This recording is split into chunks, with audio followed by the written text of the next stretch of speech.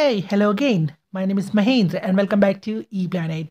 So in today's video, we're going to discuss that what is the difference between metaphor and metonymy. So let's quickly jump into the topic.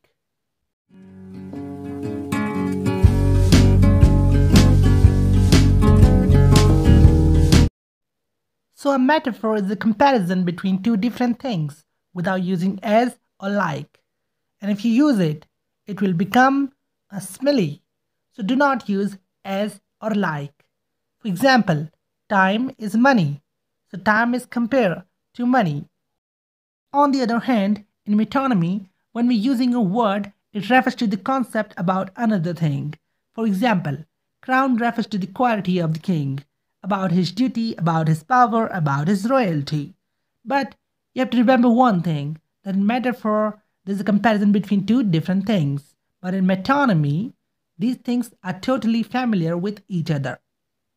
So thanks for your attention and stay tuned with ePlanet.